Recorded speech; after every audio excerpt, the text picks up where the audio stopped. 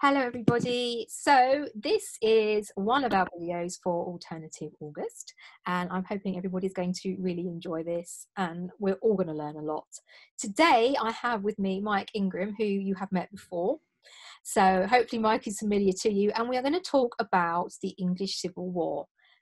Now, one thing that we have to make very clear, or possibly two things at this point, is that there is a lot of this.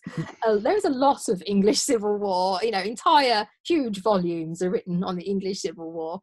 So the first thing is that we're clearly not going to be covering everything today, are we? No, it's just going to be a brief introduction to the first part. Yes.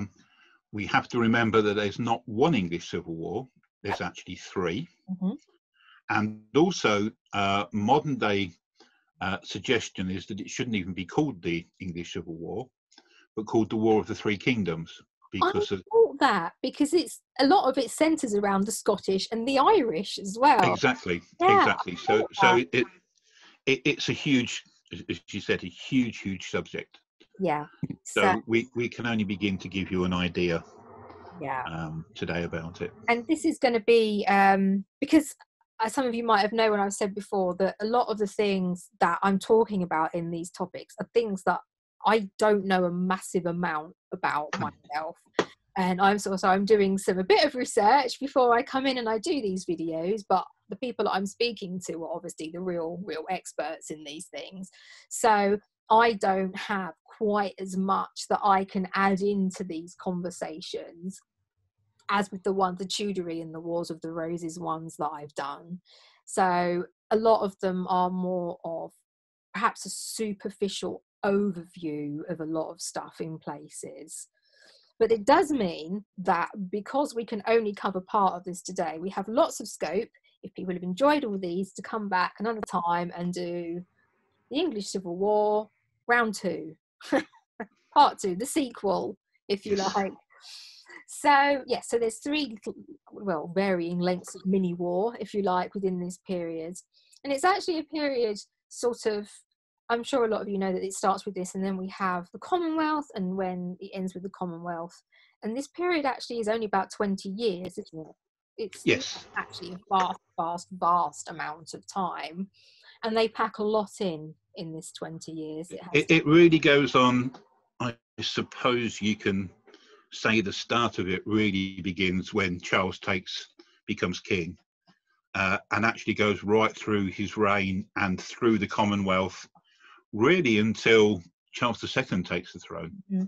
Yeah, and although you've got the main periods, that the First Civil War and the Second Civil War and the Third Civil War and so on and so forth, there are lots of other rebellions and attempted comings back, such as the Good Old Cause, which is 1662. So it's well after the wars, I suppose, is officially finished. But don't think that with the end of Charles and then the death of Cromwell that it's the end. It's not. It's still going on a little bit afterwards. Well, it's the same with the Tudors, isn't it?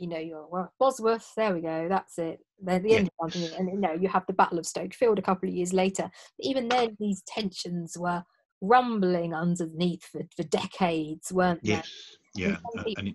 Even the execution of Margaret Pole, all that time later, some people still look at that as a remnant of the Wars of the Roses. Yes, yeah, anyway, definitely. I floated back to the Tudors. Seriously. So Charles I comes to the throne, not massively popular if we're being honest about it. No, and I think he has a few hang-ups from his father's rule as well that sort of added into it. And then he goes, of course, and marries a Catholic. Yeah, which wasn't the thing at the time. No, and something we were talking about earlier, we mustn't forget that this is happening only 40 years after the death of Elizabeth I, which is absolutely no time whatsoever, and of how fervent Protestant the country was. Yes. And so that gives you an idea of how cataclysmic it would have been thought throughout. And of course, then that goes on, because one of the other things Charles does is he has Archbishop Laud as the Archbishop of Canterbury, and starts issuing loads of new rules, and brings in a new prayer book, and this starts to create havoc everywhere, because for the first time you've then got Scotland and England united. He tries to impose the new book on the Scottish, which of course they don't want, because they're pretty much Presbyterian, and the religion that's being promoted is generally called Armenianism. And that's where a lot of it comes from, and it's very high Anglican. Oh, right, okay. Oh, And that's a whole other topic, isn't it? it is, but it's very, very, very close to being Catholicism again. Yeah. And again, that starts to create unrest. Yes, very much so. So in the short, in the short version, we get the Scottish then effectively rebelling against the English, and we have the Scottish War that goes on.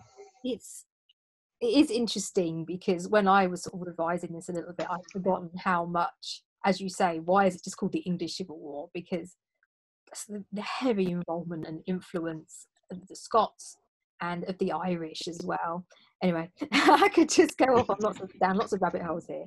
So Charles I was not somebody who liked to be held accountable for his actions, or told no, or wanted to hear anything that didn't suit him, and that never goes well. So in 1640, he is forced to recall Parliament because he wants some money, but he hadn't recalled Parliament for 11 years, which is a crazy amount of time. What happened? Basically, he recalls them in 1640 to raise money for this war with the Scots, because obviously he needs money to do it. The Parliament's more interested in sorting out their bigger issues with Charles being king, rather than granting money. So they refuse to grant him money, and after 3 weeks, Charles closes the Parliament. That's why it's called the Short Parliament. Short Parliament, yeah. It's just, I can't believe that he hadn't recalled Parliament for 11 years. No, exactly. That is absolutely crazy. And this again is one of the big things that's a big cause of the war when it eventually happens, is the fact that he wants personal rule, and he doesn't want people to disagree with him, as you say. But he needs the money, so he does it.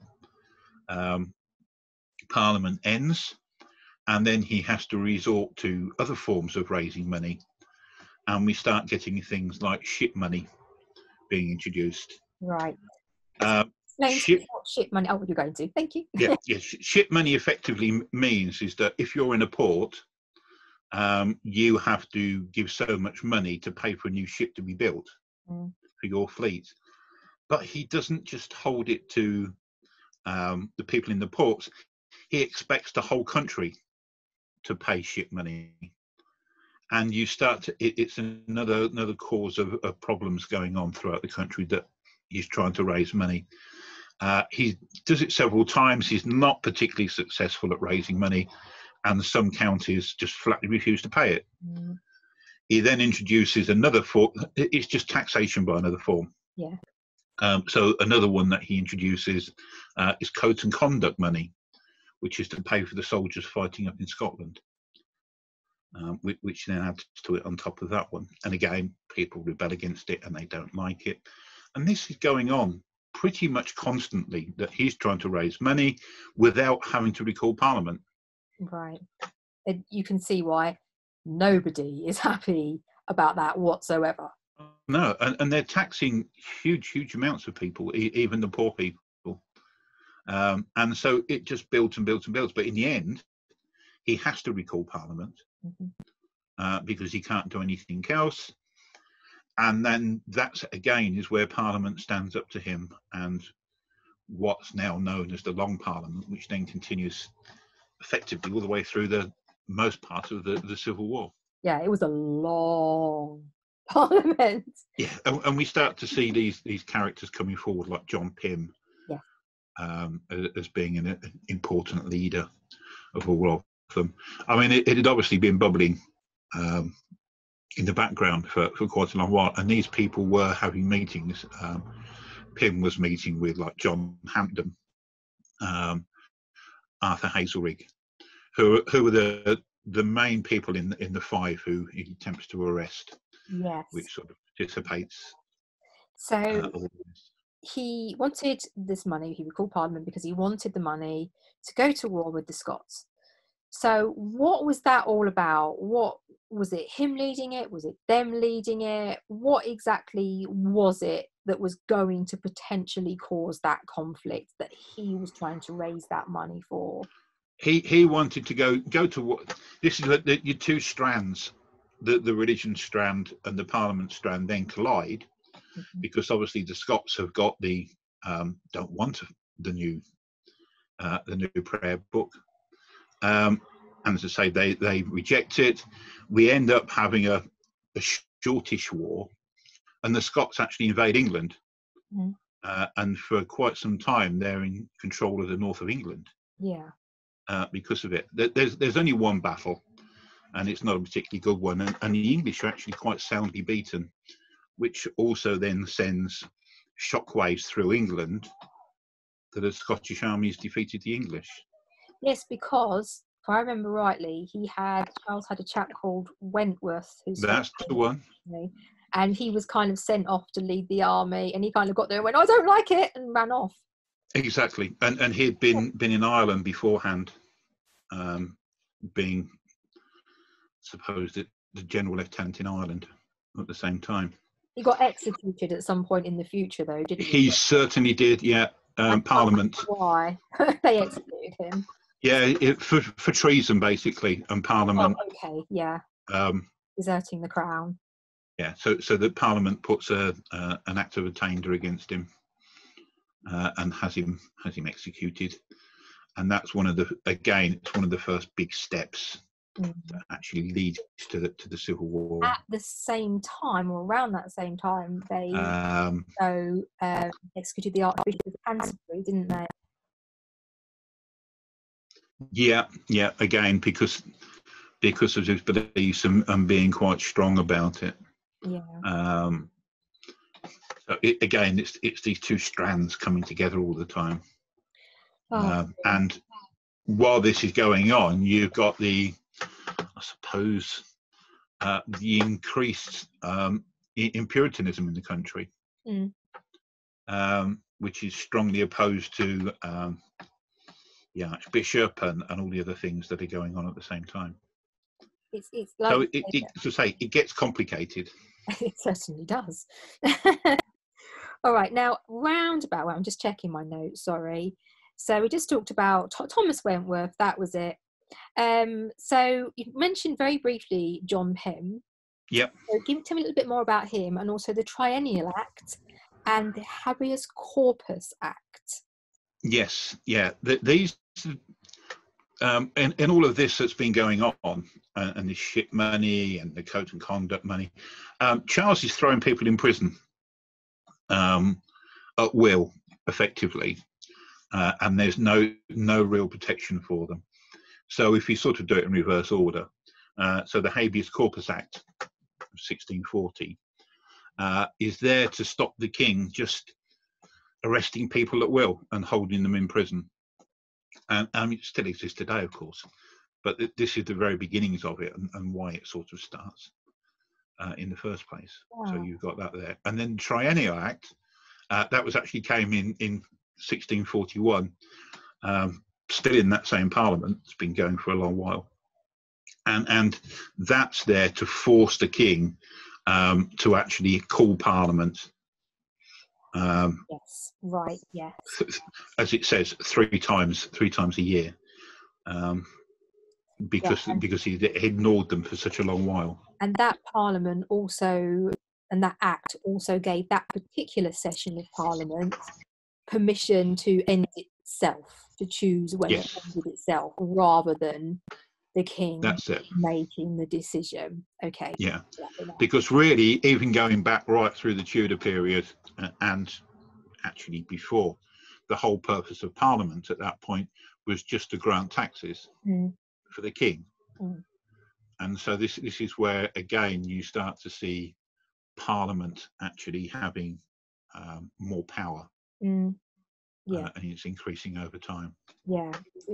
And I think, you know, we have this sort of today, people say, oh, well, the Queen's not got any power in the government. And it's this really long process that's taken us to this point of absolute monarchy, really. Yes. Right through to where we are now, where Her Majesty the Queen is essentially a figurehead. Yeah. You know, oh, that's another topic. Sorry, we keep but it's around this time really that it's quite pivotal in where the tide is really starting to turn away from the monarch being sort of that, you know. And this is a hugely slow process because it sort of starts with the Magna Carta. Yeah. And then you get the Second Barons' War, when you start to get a parliament as such, because up until that point there wasn't really a such thing as a parliament. So it's taking a real long while for it to evolve and form. And by the time we get to the end of the Civil War and the Battle of Naseby and afterwards, we then have the parliament that we know today. Yeah. So you can't look at it in isolation. It's a long process. It's a really pivotal point in that process, isn't it? Which is so. Yes, John Pym. Yes. So John Pym effectively becomes the leader of Parliament, or the lead speaker, and he's the person who initially, I think he looks no more than reforms. He wants to the reforms, but Charles is so set in his ways, shall we say, that the only way he can move forward is forcing these issues through, or tries to force these through. And then, of course, it comes to an absolute head in January 1642, when Charles, with 400 soldiers, goes into the House of Commons and tries to arrest the 5 members. They find out about it with only seconds to go, literally, and manage to escape. And this is where you get the famous quote of William Lethnall, the Speaker, actually saying, I neither have the eyes to see or the tongue to speak in this place, except for how the House directs me.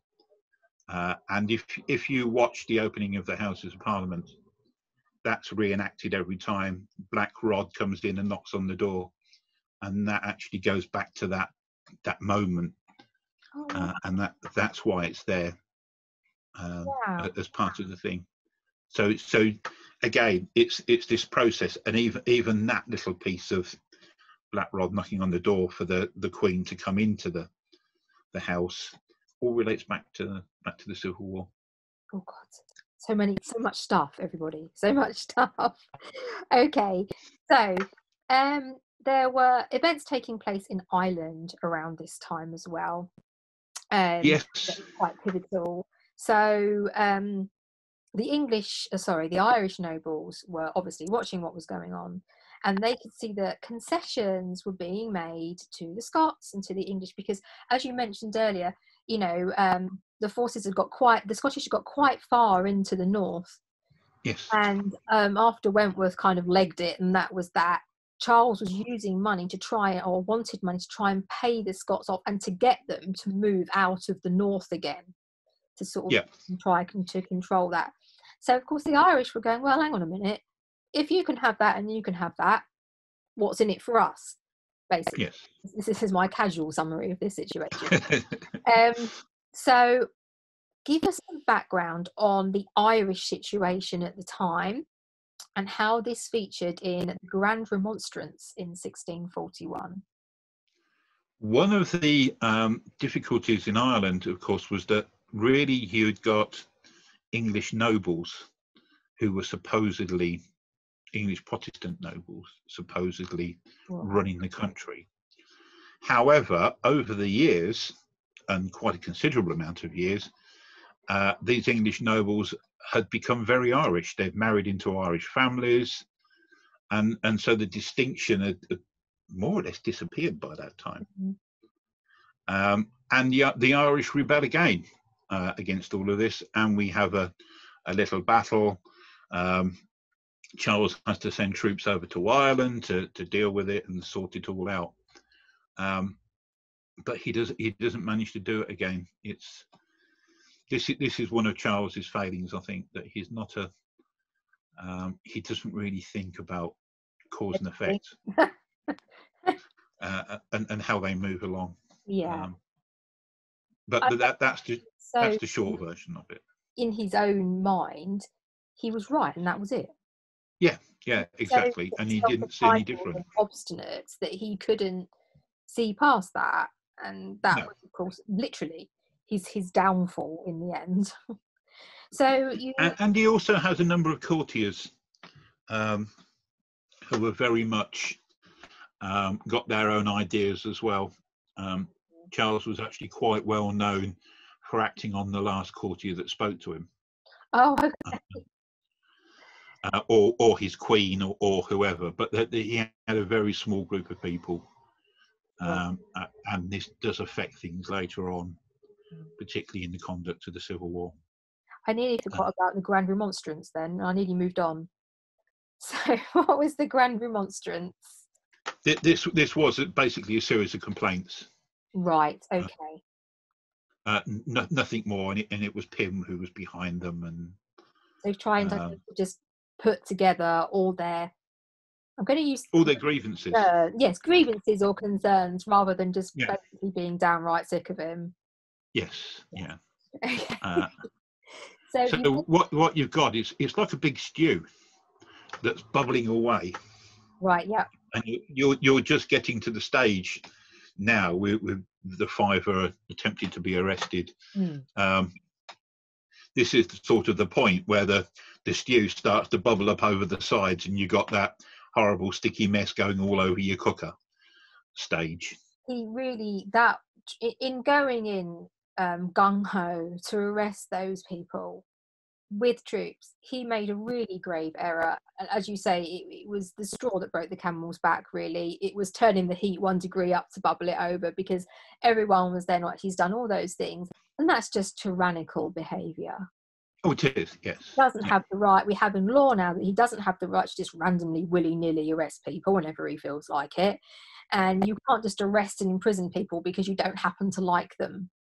Yeah, or they don't agree with what you say. Yeah. Which is what it was, basically. If that's what happened, I'd have been in prison for a long time ago. So, following all this, we have the Committee of Safety put into place. What's the Committee of Safety? It doesn't really become much until after the war really starts. Okay. And it effectively is the ruling body who conducts the war on the Parliament side. Right. It's a committee that conducts the war. Okay. And that then is in existence right through till it goes on till after the war's over, actually. As many of these things often do, but they kind of get sometimes a bit lost in the history, don't they? Yes. Yeah. Yeah. So most people. So here we see the introduction, and we're starting to come in with the Royalists and the Roundheads and the Cavaliers. Now, most people have heard of the Roundheads and the Cavaliers, haven't they? So we're very much now starting to see people. But I must point out at this stage that they were actually contemporary insults for each other. Right. Okay. Rather than and they would call them. It was only as an insult that those words were used. So we'll say Royalists and Parliamentarians. That's it. Yes. Yeah. But both sides at this point were starting to garner support in whichever way they could, and look to their own advantages. So, for example, Charles had a lot of support from the Scottish nobles, didn't he? Well, yeah, and also the English nobles as well. Not all of them, but generally the nobility, those who sat in the House of Lords. Not all of them, but a lot of them supported Charles. Mm. Uh, And I and think he impressed on them as well, didn't he? If they come for me, they'll come for you as well. yeah, And obviously yeah, they've got oil. and we find right at the beginning of the war, for example, in Northamptonshire, all the Northamptonshire nobility all leave the county and go to support the king. Right. Because there were a lot of people as well who didn't want to be involved, weren't there? Who just were just, Yeah, if anybody came from either side, they just tried to drive them out themselves. And you can yeah. understand people not wanting to get involved. It's an extremely sticky situation. And this is something else where this war is different to all the others, is because it's the first real total war that involves everybody. Yeah, I see. Yeah. Whereas previous in the Wars of the Roses, it was just normally the nobles knocking 7 barrels out of each other, and for the most part, the civilians, the people in the villages and the towns were left alone. Yeah. Not always, but for the most part. Whereas this war drags everybody in, and because of political or religious beliefs or both, you have whole families getting split down the middle and taking different sides. Some of them being royalist and some of them being parliamentarian. Mm-hmm. And so it, as I say, that's why it's a total war, and the poor people suffered far more than ever had done before, because you would have one army coming through your village one day, taking all your property and your supplies, calling it taxing, and then perhaps a week later you would have the other army coming through, taking everything. And sometimes you would have a particular example is Charles sets up his headquarters at Oxford, and so they have cavalry patrols and cavalry raids going out from Oxford very regularly. So you might be in a village up on the Oxford border, which is far more parliamentarian, for example.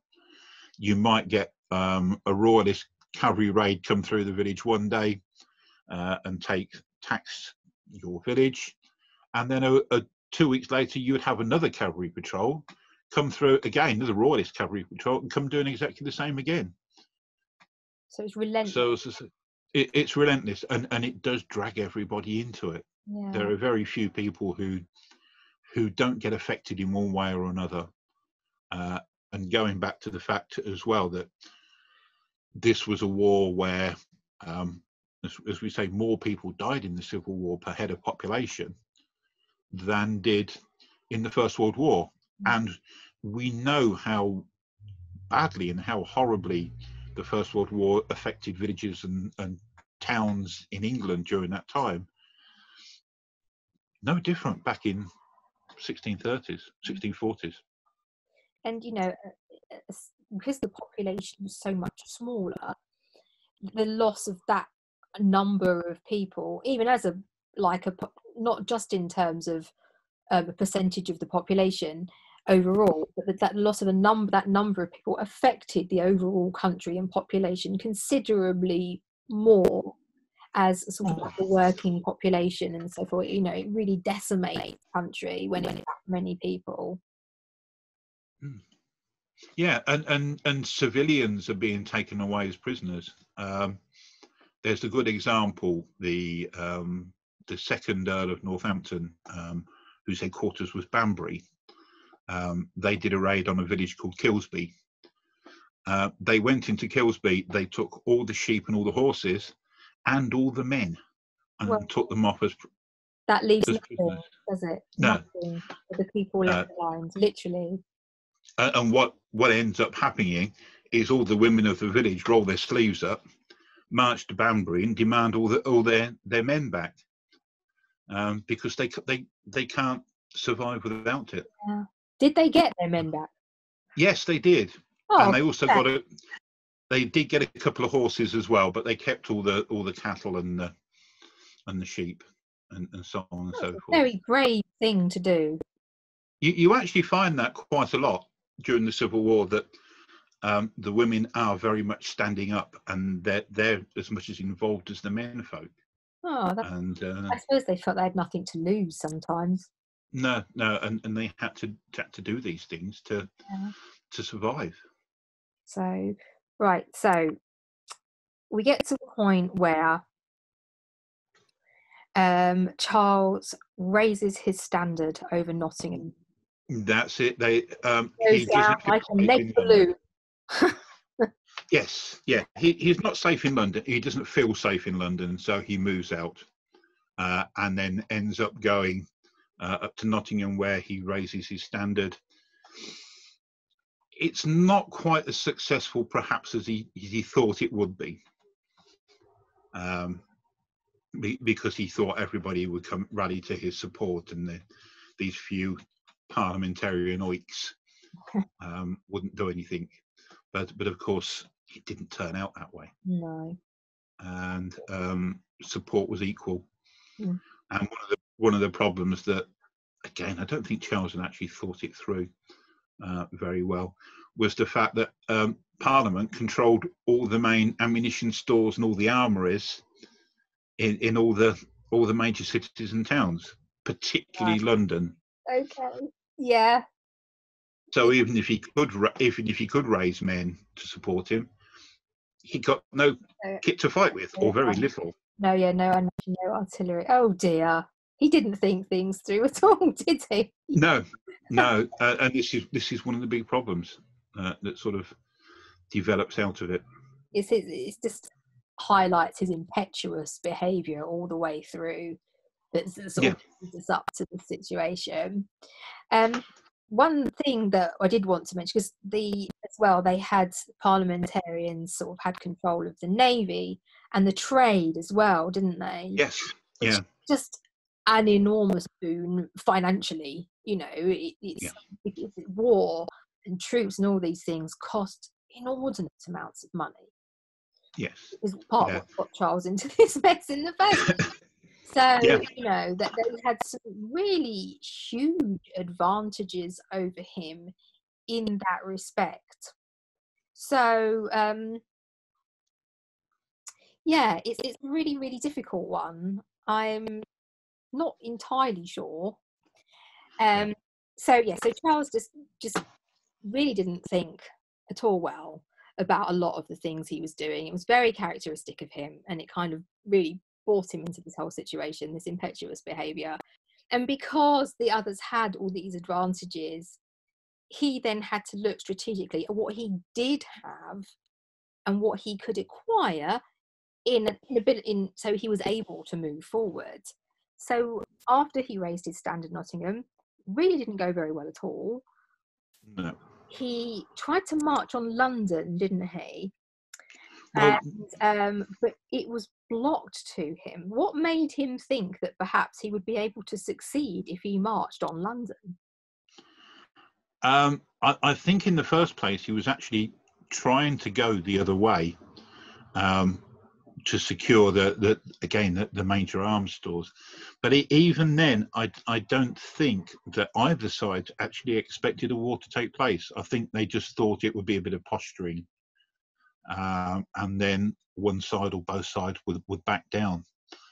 Hopefully, in Charles's point of view, that Parliament will back down. Yeah. But of course, they didn't do that. They raised quite a large army, which came from a lot of the major areas. They assembled at Northampton, the Parliament's army under the Earl of Essex, and then Charles comes the other way as well, and there are some minor skirmishes take place in Worcestershire and around Worcester. By this point, we also introduce a new character who's Prince Rupert, who's Charles's nephew. And he's arrived in England, and Rupert is very much the dashing war hero, impetuous, which gets him into trouble a few times, to be honest, over time. But you then have that. So and then the two armies then come together and clash at Edge Hill, which is the first proper battle during the Civil War. And I suppose it was a bit of a draw, really. Neither side had the one advantage over the other one as part of it. And they go away both thinking that they've done really well, where in reality, nothing really happened. And it's at that point then that the Royalist army then heads down to London, and there's a battle at Turnham Green. Yes. Which is their attempt to get to London, but they're blocked. And at that point, then Charles then goes off to Oxford, and that's where he sets his headquarters up for the whole of the war, really.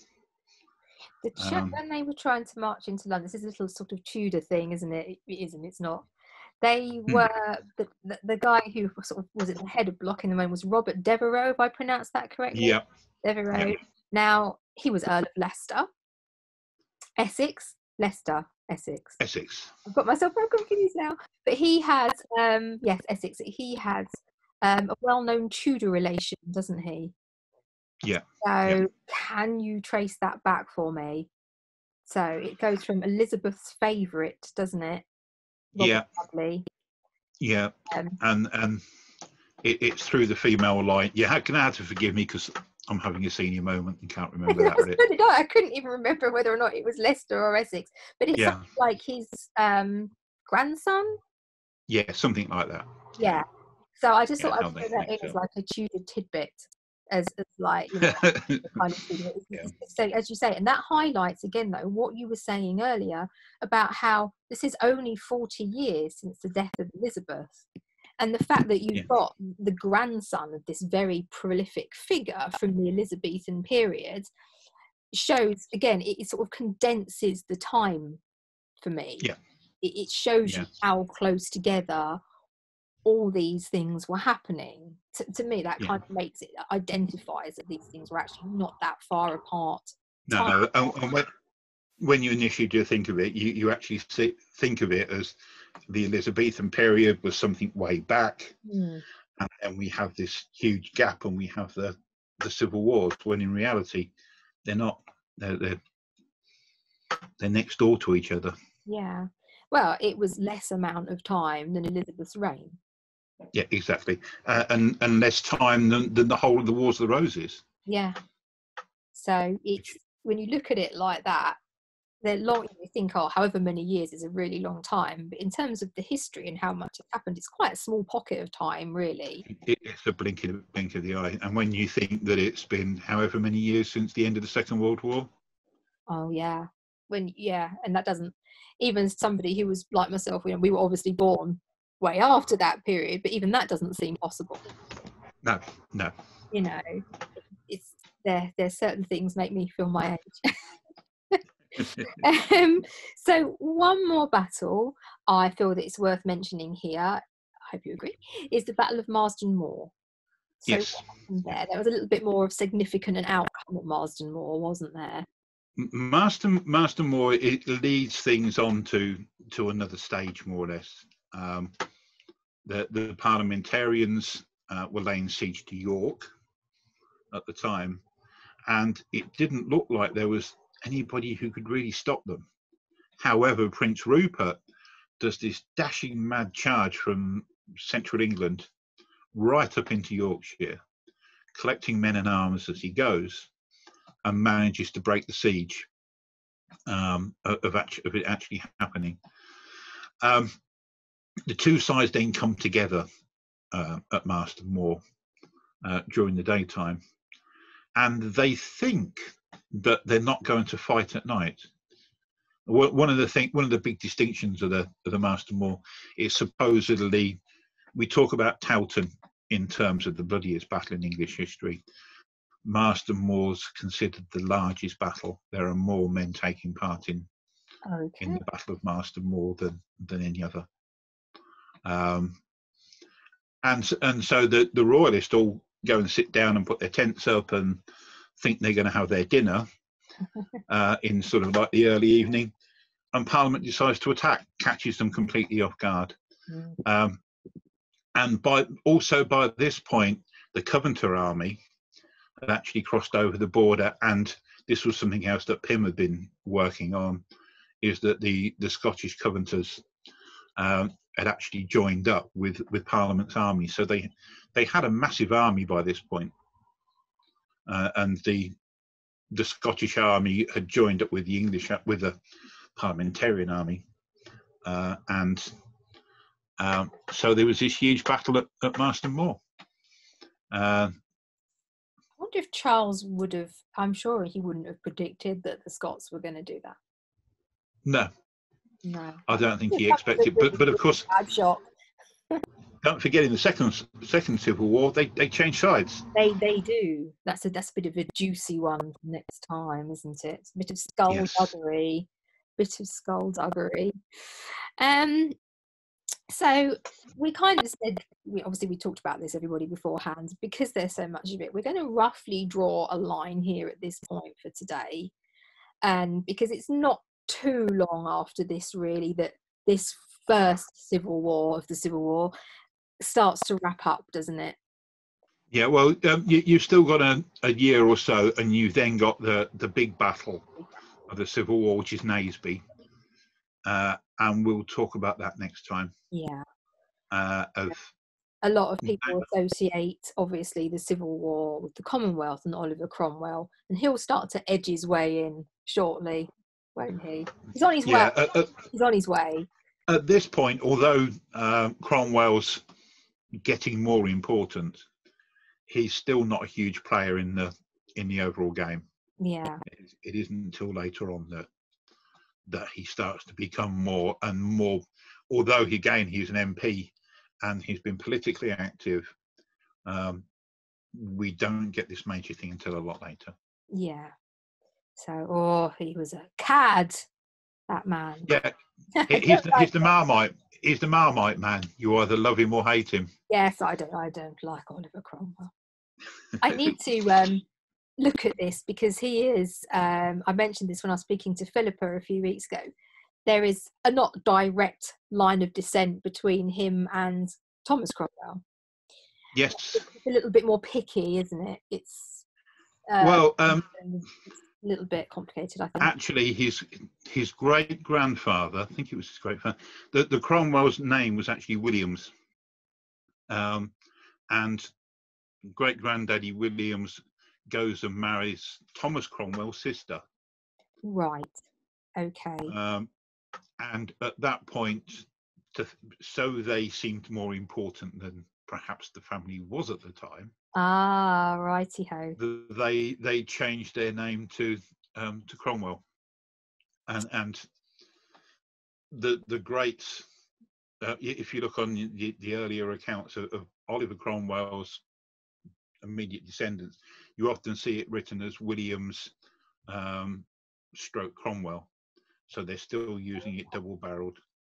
So that's worth knowing, because if people go away and do their own reading and research about this, they're going to come across that, and I wouldn't have known that, and I'd have found that very confusing. Yeah. So it's all these little tiny things like that sometimes make studying history really, really difficult. And extremely complicated to barrel down and work out where everybody comes from. Yeah, and they've all got the same. All the men are called Thomas, most of them, and all the women are called Elizabeth or Anne, and Mary, and then they've got their sort of maiden names for the women, and then their titles, and it just all gets a little bit confusing. It's like having 2 million John Smiths. Yes, it really, really is. Exactly that. And when you first come into history, I think even just to read it on a fairly casual basis, that is actually really confusing, and it's one of the hardest things to get your head around, not in terms of understanding that lots of people had the same name and lots of people had titles as well as Christian names and their names or whatever, but just remembering who is who is actually quite a challenge in its own right. I'm sure everyone can relate to that, if I'm being quite honest. Yeah. Right, so we will leave that there for today, but there's lots of scope for lots more Civil War. And yes, it gets very juicy at points. Yes. It's yeah. There is so much to this, honestly. If people haven't read about this, I really would go and take some time. We were both saying Peter Ackroyd's book on the Civil War is a very good one if people want to read anything about the Civil War. Any more recommendations book-wise? There depends what you want, because there's so many books that have been written. They're kind of like either good overviews. That even in overviews, they take overviews in different ways. I mean, like there's a very good book called The War of the Three Kingdoms, which looks at it from a national, international perspective. Which makes sense. Yeah, and then you've got other books that focus on really tiny pieces of it, right? Or somebody focuses on the politics. One of the things I will say, if anybody wants to look in advance of what we're going to be talking about next, a couple of the key points that we have to mention is the Battle of Croppedy Ridge, right? Which is quite a key battle. It's actually one of the first times that the Parliament actually loses the battle, but it's more important politically and what happens, because that's the birth of the new model army. Right, and I think that's something again that if people have very maybe briefly looked at this period, that's definitely something that they've probably heard of. Yeah. There are a few key things like phrases like Roundheads and Cavaliers, Rump Parliament, Long Parliament, Short Parliament. People might not necessarily know a huge amount of these things, but those are things that crop up quite a lot. Yes. Period dramas, TV documentaries, short articles, and so on. And this is the beginning of the British Army we know today. Wow. Really starts at this point. So we'll talk a bit more about that and how that develops and ends up at Naseby next time. Yeah, I need to do more Stuarts. I recently bought lots of books on the Stuarts and I've got very far with them, but this definitely needs to be my next port of call, I think, moving a little bit forward. But then there's all these things I want to learn about the Angles and the Saxons. There's not enough time. Yeah.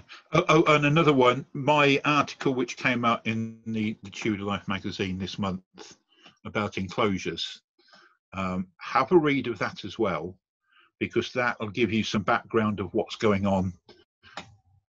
Okay, mine specifically Northamptonshire focused, but it's going on all over England. Yeah, I was going to say that it wasn't just Northampton. It was. Obviously I read the article because you sent it to me, and then I moved it onto the editor. So yeah, it's very interesting how, and as you say, it's not just that. Like everything, it's not just that in isolation, and that also because you are talking about the common person as well, in how they were affected. That is another feature of Peter Ackroyd's book, isn't it? Is that he is just looking at these events between all these people at the top.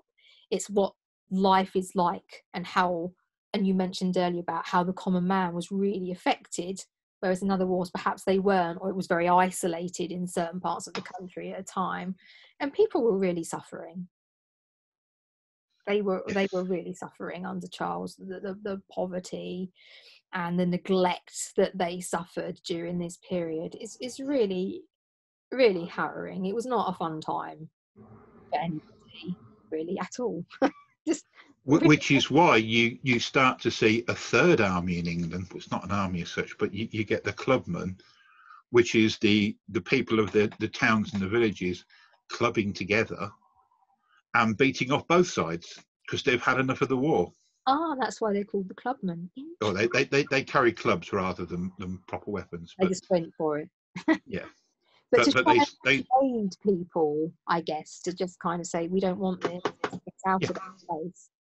Yeah, and don't come into our town, basically, or come into our village. Was that generally successful? In some cases, I think, yes. Yeah. Good for them. Yeah. We like an underdog. We do. Right. Thank you so much for your time. I'm really looking forward to the next one already. My pleasure as always. We will have to wait for the next one, but me and Mike will get to see it before you guys do. So thank you so much, and we will be back soon. All right, take care. Pleasure. Bye-bye. Bye.